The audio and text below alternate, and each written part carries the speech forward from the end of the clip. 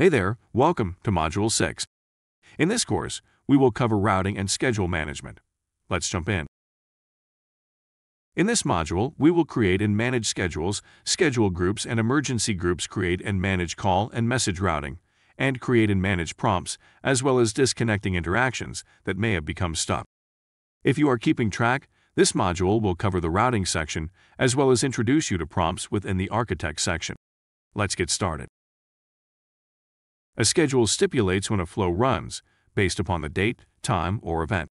You can define schedules to handle recurring events, holidays, or your regular business hours or after-hours support. Architect uses schedules to determine how to manage inbound and outbound interaction routing. To manage schedules for the organization, click Admin. Under Routing, click Scheduling. On the Schedules page, you can view the list of currently active schedules and the recurrence type. Click Add Schedule. In the name box, type a unique name to represent the schedule. This name appears in your list of entries on the Schedules tab. In the division list, select the division to which this schedule belongs. To select how frequently you want the schedule to run, do one of the following. If the schedule is a one-time occurrence, leave the default repeating event setting unchanged. If the schedule is recurring, enable the repeating event setting. The subsequent configuration options change depending on your selection. If the schedule is a one-time occurrence and the default repeating event setting is inactive, perform the following steps. Click in the first calendar box and select the date in which to start the schedule. To set up the schedule duration, do one of the following to run the schedule for a specific duration. Click in the start and end time boxes and select the duration. To run the schedule continuously for the entire duration of the selected date or dates, click All Day. Click in the last calendar box and select the date in which to stop the schedule. Optionally, click iCal Rule to add or modify a calendar rule manually. If the schedule is a daily, weekly, monthly, or yearly occurrence and the repeating event setting is active, next repeats every, select the frequency in which you want the schedule to run. To run the daily schedule within a specific time range, leave the default all-day setting disabled and set the start and end time. Enable the all-day setting if the schedule is for all day. Next, to start, specify when to begin the recurring schedule. To run the schedule on a certain date, select the on-date setting and then click the calendar to choose the specific start date. To run the schedule the next time it meets the specified calendar rule, select next time the criteria is met. Next, to end, choose when to end the schedule. To run the schedule indefinitely, select the no end date setting. To end the schedule after a specific number of days, select after and then enter the number of occurrences. To end the schedule after a specific date, select on date and then click the calendar to select the ending date. Click Save. Let's move on and create a schedule group. Defining and managing schedules can be cumbersome. To help with this process, use schedules with schedule groups to allow more flexibility in how your organization manages routing hours. Schedules are the blocks of time for which a call route is selected. Schedule groups allow you to combine multiple schedules and associate them to a singular routing definition. You can assign the schedules into a designated time zone and group them by type. Types are limited to open hours, closed hours, or holiday. To manage schedules for the organization, click Admin. Under Routing, click Scheduling. Next, click the Schedule Groups tab. Here you can view the list of currently active schedule groups and the schedules to which they belong. Click Add Schedule Group. In the name box, type a unique name to represent the schedule group. This name appears in your list of entries on the Schedules Group tab. In the division list, select the division to which this schedule group belongs. A schedule group must belong to a division. The default is the home division. Association with a division restricts which administrators are able to manage the schedule group. From the time zone list, choose the time zone to which the group schedules apply. If the selected time zone uses daylight saving time, this is factored into the time the schedule starts. In the Schedules tab, categorize the schedules as open, closed, and holiday. We created a test open schedule in the previous hands-on exercise. As you can see, I've populated the open schedule with the schedule we created. In the Schedules area, next to Closed, click the plus symbol. Begin typing a few letters of the schedule, select If from the list and click Add. After you have added all of the schedules you need to, click Save. The Schedule Group page will open up with the new schedule group you created. Next, we are going to wrap up schedule creation by walking through creating an emergency group.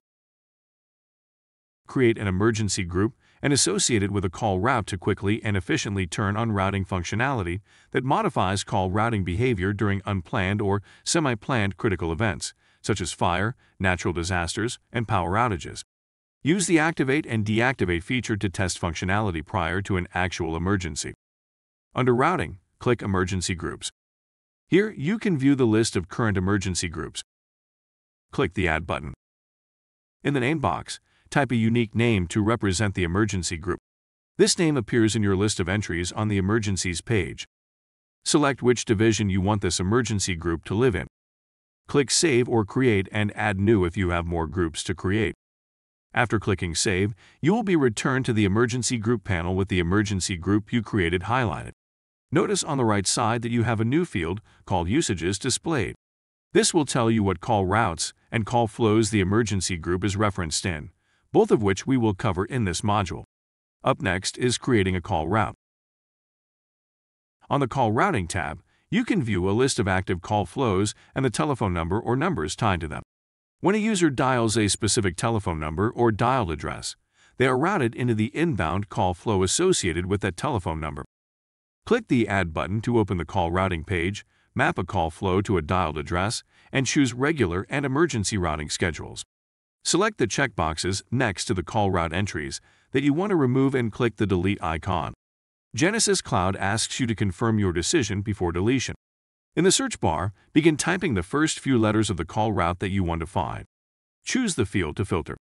The name column has links in this column to represent each call routing entry. Click a link to open the entry and make changes.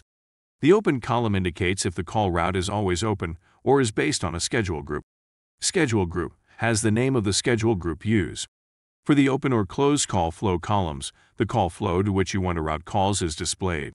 The Inbound Numbers column displays the telephone numbers that a user dials to enter the designated call flow. To create a call route, click the Add button. In the Name field, type a unique call routing name. This name appears in your list of entries on the call routing page. In the Division field, enter the division of the call route. This name appears in your list of entries on the call routing page. From the Inbound Numbers drop-down list, and select the required inbound numbers. Repeat typing the required numbers until complete. To use time-based routing, do the following. Under When is this call route open, click the Based on a Schedule Group radio button. Click the Select a Schedule Group and select it from the list. Under the What call flows should be used, click the Open list. Type the first few letters of the published call flow to associate to the configuration's open hours and select it from the list. Do the same method for the closed scenario. Choose the method of holiday routing. Use Closed call flow, route to a call flow, or bypass holiday routing. To always route to a single call flow, ensure that the Always radio button is clicked. Under the What call flow should be used, click the Route to List and select an open call flow. To select a flow to route calls in emergency situations, select this Call Route Closes in Emergency Cases checkbox. Set the What emergency group should close this call route section. Set the emergency group in the Select an Emergency Group field. Then, set the emergency call flow in the Select an Emergency Call Flow field. Click Save. As you can see, call routing ties the schedule group and call flow together. Next up, Message Routing. On the Message Routing tab, you can view a list of active inbound message flows and the provision inbound numbers or addresses tied to them. When a user messages a specific inbound number, Genesys Cloud routes the ACD message into the associated inbound message flow. To manage message routing for the organization, click Admin. Under Routing, click Message Routing. As you can see, there are two columns. Inbound message flows, which represent the inbound message flows associated with a particular number or address. Inbound Address column, which includes the provision numbers or addresses used to enter the designated inbound message flow. Click on the plus. Click Select Flow. Begin typing the first few letters of the inbound message flow you want to use and select it from the list. To add inbound numbers or addresses to associate with the configuration, click the plus sign. Click Select Addresses, then click the number you want to add.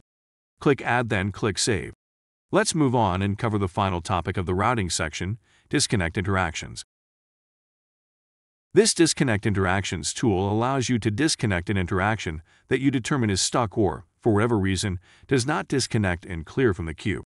Some behaviors that cause an interaction to remain active include an interaction that appears as active in real-time views but was completed by the agent, an interaction that is not visible and therefore unavailable to an agent, interactions placed on hold when using WebRTC with a persistent connection. Under Routing, click Disconnect Interactions. The tool panel is displayed. Something to note. Before you disconnect an interaction, consider the following things. To disconnect an interaction, you must have the interaction ID. Use caution when disconnecting active interactions. Disconnecting an active interaction immediately terminates it. This tool may not disconnect some interactions. If the issue persists, contact Genesys Cloud Customer Care. Enter the interaction ID. Click Disconnect Interaction. In the Confirm Disconnect dialog box, click Disconnect. So far in this module, we have talked about schedules and call routing and how they work together. For this part of the module, we are going to review how to create and manage prompts. Although this is an architect, prompt management is typically controlled by the Genesys Cloud Administrator. Under Architect, click Architect. It will open a separate browser window. Click on the Prompts tab. Architect contains two types of prompts, user prompts and system prompts. User prompts are company-specific prompts created by Architect users. If you have the appropriate role, you can create, modify, and delete user prompts. System prompts are Architect-provided, generic prompts to indicate numbers, dates, days of the week, months, and so on. You cannot delete system prompts, nor can you rename a system prompt name, change the description, or modify the text on a system prompt resource. Within the user prompts, click Add. The Create Prompt dialog box opens. Enter the prompt name and optionally, a description of the prompt. Click Create Prompt. Be sure to stick with solid prompt naming conventions. A prompt cannot contain spaces or special characters, cannot begin with a number or include a name already in use. After the prompt is created, it will show on the prompts page. Click the name of the prompt you just created. The Edit Prompt box appears. Use TTS or text-to-speech to type words or phrases that Architect will convert to speech and read back to the caller. If you click the Add Audio link, a box will display, allowing you to upload a WAV audio file to use as the prompt. If you have a microphone installed on your computer or device, you can record a prompt from your browser. As you can see, proper prompt management can go a long way in keeping the organization organized. To recap, this module we walked through creating a schedule group, and emergency group. We also created a call route and message route. These are what tie the call flows to the inbound phone numbers. We introduced you to prompts within Architect and also walked through disconnecting a stuck interaction. As our previous modules, all step-by-step guides are attached to this module and can be downloaded through the paid course. Thank you for completing Module 6. In Module 7, we will discuss routing and schedule management.